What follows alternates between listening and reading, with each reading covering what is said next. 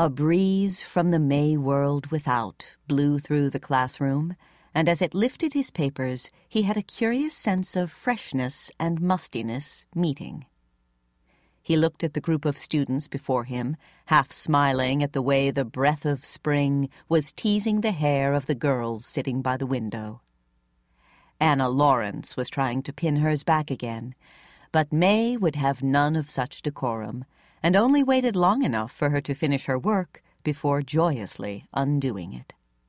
She caught the laughing, admiring eyes of a boy sitting across from her, and sought to conceal her pleasure in her unmanageable wealth of hair by a wry little face, and then the eyes of both strayed out to the trees that had scented that breeze for them, looking with frank longing at the campus which stretched before them in all its May glory that sunny afternoon.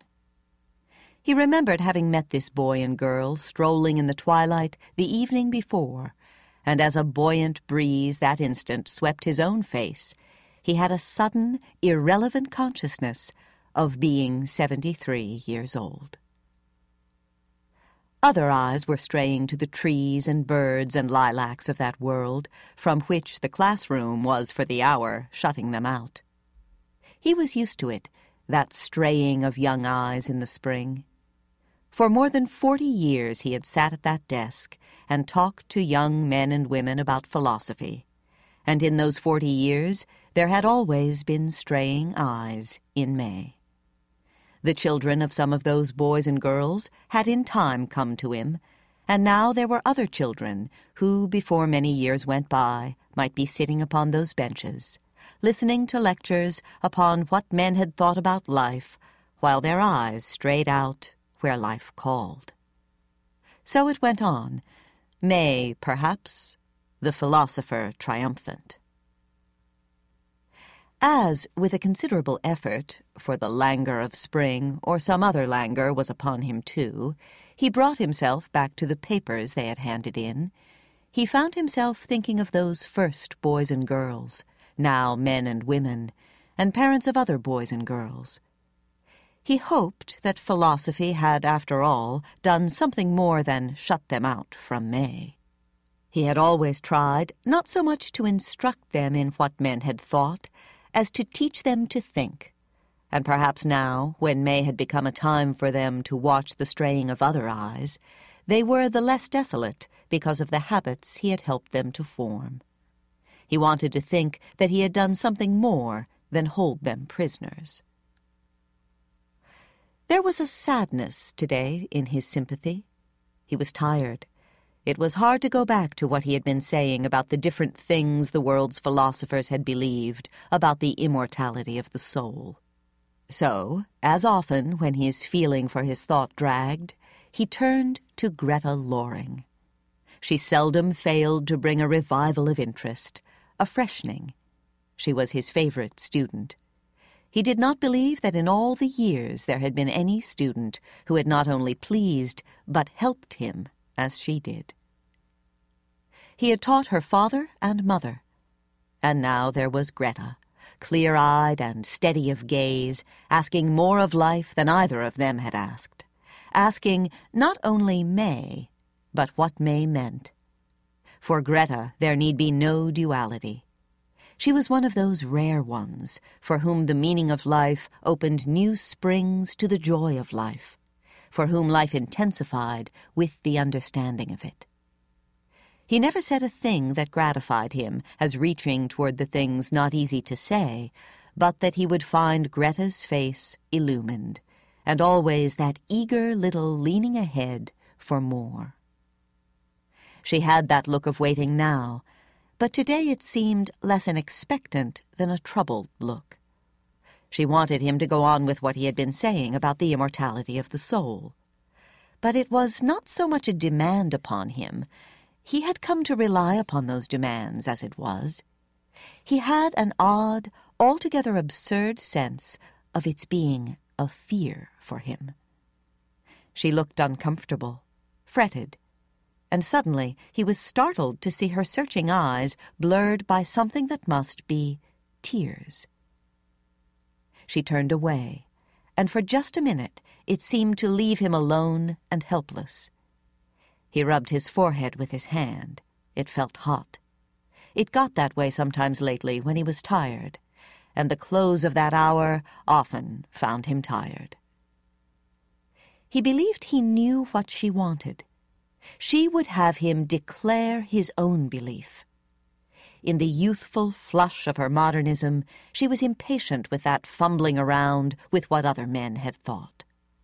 Despising the muddled thinking of some of her classmates, she would have him put it right to them with, "As for yourself..." He tried to formulate what he would care to say, but perhaps just because he was too tired to say it right, the life the robin in the nearest tree was that moment celebrating in song seemed more important than anything he had to say about his own feeling toward the things men had thought about the human soul. It was 10 minutes before closing time, but suddenly he turned to his class with, "Go out of doors and think about it. This is no day to sit within and talk of philosophy.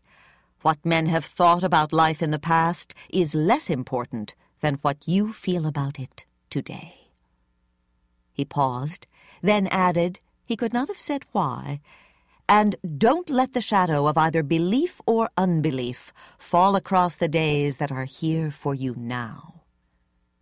Again he stopped, then surprised himself by ending, "Philosophy should quicken life, not deaden it." They were not slow in their going, their astonishment in his wanting them to go quickly engulfed in their pleasure in doing so. It was only Greta who lingered a moment, seeming too held by his manner in sending her out into the sunshine to care about going there. He thought she was going to come to the desk and speak to him. He was sure she wanted to. But at the last she went hastily, and he thought, just before she turned her face away, that it was a tear he saw on her lashes. Strange.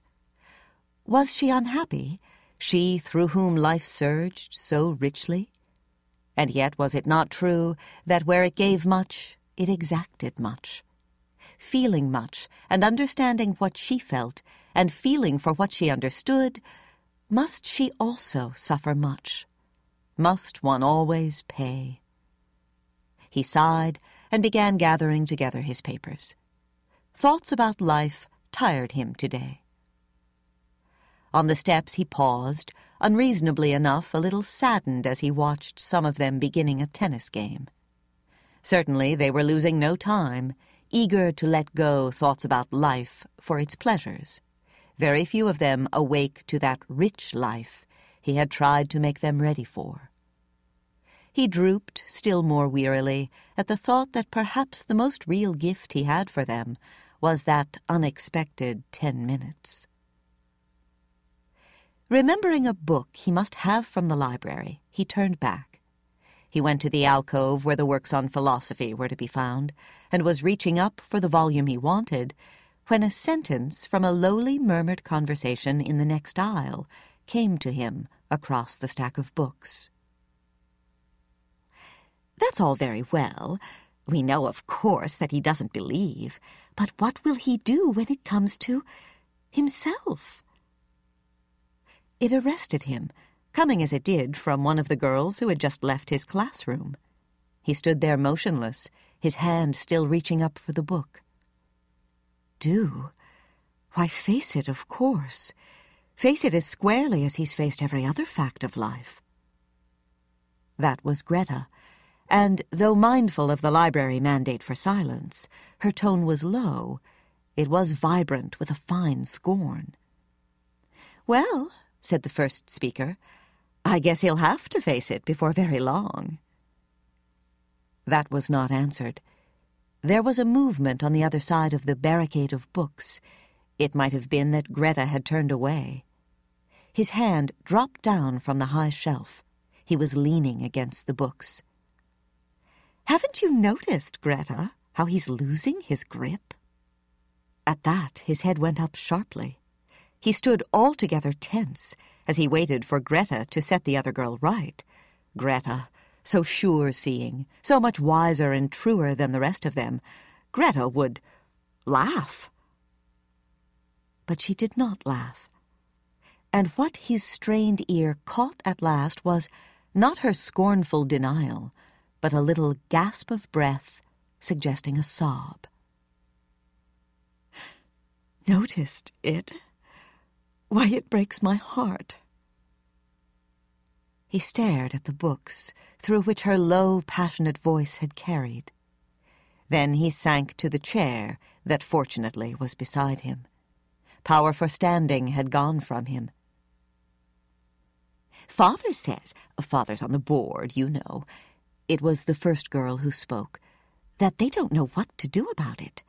It's not justice to the school to let him begin another year.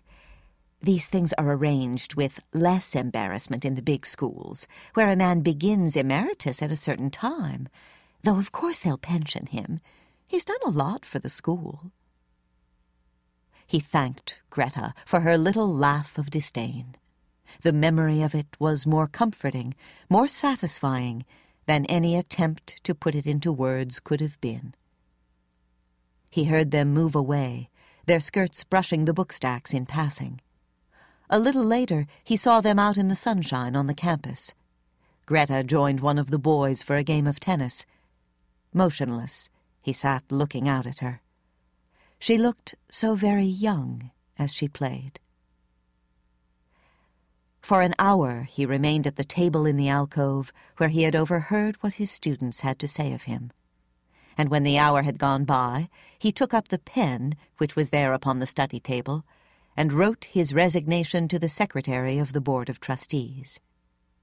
It was very brief, simply that he felt the time had come when a younger man could do more for the school than he, and that he should like his resignation to take effect at the close of the present school year. He had an envelope, and sealed and stamped the letter, ready to drop in the box in front of the building as he left. He had always served the school as best he could. He lost no time now, once convinced, in rendering to it the last service he could offer it, that of making way for the younger man. Looking things squarely in the face, and it was the habit of a lifetime to look things squarely in the face, he had not been long in seeing that they were right. Things tired him now as they had not once tired him. He had less zest at the beginning of the hour, more relief at the close of it. He seemed stupid in not having seen it for himself, but possibly many people were a little stupid in seeing that their own time was over. Of course he had thought, in a vague way, that his working time couldn't be much longer, but it seemed part of the way human beings managed with themselves that things in even the very near future kept the remoteness of future things. Now he understood Greta's troubled look and her tears. He knew how those fine nerves of hers must have suffered, how her own mind had wanted to leap to the aid of his, how her own strength must have tormented her in not being able to reach his flagging powers. It seemed part of the whole hardness of life that she who would care the most would be the one to see it most understandingly. What he was trying to do was to see it all very simply, in matter-of-fact fashion, that there might be no bitterness and the least of tragedy. It was nothing unique in human history he was facing. One did one's work, then, when through, one stopped. He tried to feel that it was as simple as it sounded, but he wondered if, back of many of those brief letters of resignation that came at quitting time, there was the hurt, the desolation, that there was no use denying to himself was back of his. He hoped that most men had more to turn to. Most men of 73 had grandchildren. That would help, surrounding one with a feeling of the naturalness of it all. But that school had been his only child, and he had loved it with the tenderness one gives a child. That in him which would have gone to the child had gone to the school. The woman whom he loved had not loved him. He had never married. His life had been called lonely, but lonely though it undeniably had been, the life he won from books and work and thinking had kept the chill from his heart. He had the gift of drawing life from all contact with life. Working with youth, he kept that feeling for youth that does for the life within what sunshine and fresh air do for the room in which one dwells. It was now that the loneliness that blights seemed waiting for him. Life used one, and that in the ugly, not the noble sense of being used. Stripped of the fine fancies men wove around it, what was it beyond just a matter of being sucked dry and then thrown aside? Why not admit that and then face it? And the abundance with which one might have given, the joy in the giving, had no bearing upon the fact that it came at last to that question of getting one out of the way. It was no one's unkindness. It was just that life was like that. Indeed, the bitterness festered around the thought that it was life itself, the way of life, not the brutality of any particular people. They'll pension him. He's done a lot for the school. Even the grateful memory of Greta's tremulous, scoffing little laugh for the way it fell short could not follow to the deep place that had been hurt. Getting himself in hand again, and trying to face this as simply and honestly as he had sought to face the other, he knew that it was true. He had done a great deal for the school. He did not believe it too much to say he had done more for it than any other man. Certainly more than any other man he had given it what place it had with men who thought. He had come to it in his early manhood, and at a time when the school was in its infancy, just a crude, struggling little Western college. Greta Loring's grandfather had been one of its founders, founding it in revolt against the cramping sectarianism of another college.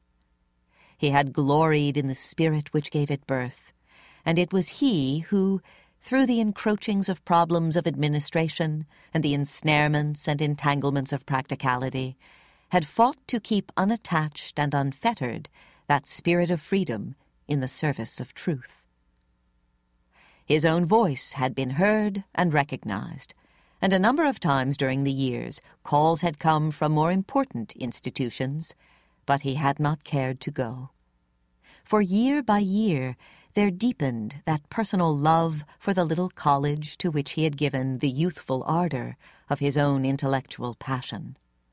All his life's habits were one with it. His days seemed beaten into the path that cut across the campus. The vines that season after season went a little higher on the wall out there indicated his strivings by their own, and the generation that had worn down even the stones of those front steps had furrowed his forehead and stooped his shoulders. He had grown old along with it. His days were twined around it. It was the place of his efforts and satisfactions, joys perhaps he should not call them, of his falterings and his hopes. He loved it because he had given himself to it, loved it because he had helped to bring it up. On the shelves all around him were the books which it had been his pleasure, because during some of those hard years they were to be had in no other way, to order himself and pay for from his own almost ludicrously meager salary. He remembered the excitement there always was in getting them fresh from the publisher and bringing them over there in his arms, the satisfaction in coming in next day and finding them on the shelves. Such had been his dissipations, his indulgences of self. Many things came back to him as he sat there, going back over busy years, the works on philosophy looking down upon him, the shadows of that spring afternoon gathering around him. He looked like a very old man indeed, as he at last reached out for the letter he had written to the trustees, relieving them of their embarrassment. Twilight had come on. On the front steps, he paused and looked around the campus. It was growing dark in that lingering way it has in the spring, daylight creeping away under protest, night coming gently, as if it knew that the world, having been so pleasant, day would be loath to go. The boys and girls were going back and forth upon the campus and the streets. They could not bear to go within. For more than 40 years it had been like that. It would be like that for many times 40 years, indeed until the end of the world, for it would be the end of the world when it was not like that. He was glad that they were out in the twilight, not indoors trying to gain from books something of the meaning of life. That course had its satisfactions along the way, but it was surely no port of peace to which it bore one at the last. He shrunk from going home. There were so many readjustments he must make once home. So, lingering, he saw that off among the trees a girl was sitting alone. She threw back her head in a certain way just then, and he knew by the gesture that it was Greta Loring. He wondered what she was thinking about. What did one who thought think about, over there on the other side of life? Youth and age looked at life from opposite sides. Then they could not see it alike, for what one saw in life seemed to depend so entirely upon how the light was falling from where one stood. He could not have said just what it was made him cross the campus toward her. Part of it was the desire for human sympathy, one thing, at least, which age did not deaden. But that was not the whole of it, nor the deepest thing in it.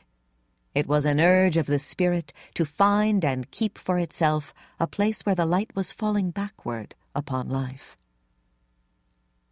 She was quiet in her greeting, and gentle. Her cheeks were still flushed, her hair tumbled from her game, but her eyes were thoughtful, and he thought sad. He felt that the sadness was because of him and the things of which he made her think. He knew of her affection for him, the warmth there was in her admiration of the things for which he had fought. He had discovered that it hurt her now that others should be seeing, and not he, pained her to watch so sorry a thing as his falling below himself, wounded both pride and heart, that men whom she would doubtless say had never appreciated him were whispering among themselves about how to get rid of him. Why, the poor child might even be tormenting herself with the idea she ought to tell him. That was why he told her. He pointed to the address on the envelope, saying, "That carries my resignation, Greta." Her start, and the tears which rushed to her eyes, told him he was right about her feeling. She did not seem able to say anything. Her chin was trembling.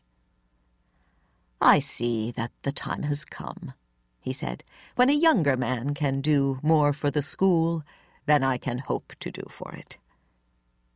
Still she said nothing at all, but her eyes were deepening, and she had that very steadfast, almost inspired look that had so many times quickened him in the classroom.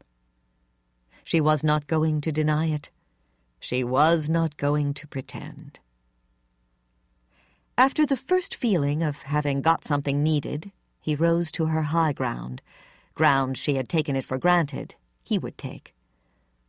"And will you believe it, Greta?" he said, rising to that ground and there asking, not for the sympathy that bends down, but for a hand in passing.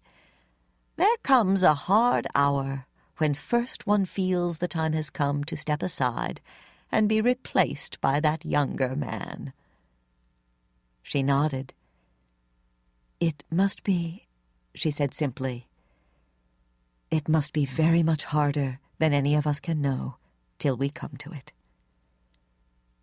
She brought him a sense of his advantage in experience, his riches. To be sure, there was that. And he was oddly comforted by the honesty in her, which could not stoop to dishonest comforting. In what superficially might seem her failure, there was a very real victory for them both, and there was nothing of coldness in her reserve. There was the fullness of understanding and of valuing the moments too highly for anything there was to be said about it. There was a great spiritual dignity, a nobility in the way she was looking at him. It called upon the whole of his own spiritual dignity.